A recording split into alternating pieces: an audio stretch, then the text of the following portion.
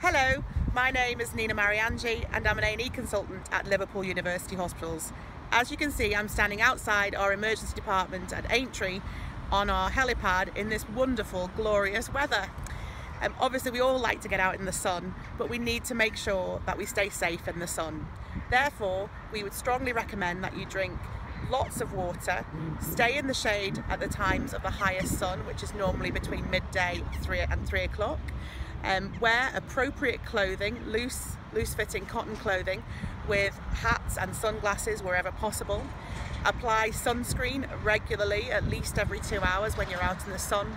And also please be mindful of those vulnerable members of our community at this time, such as the elderly or the very young, and make sure that they are also appropriately protected to ensure that they are happy and healthy in this glorious weather.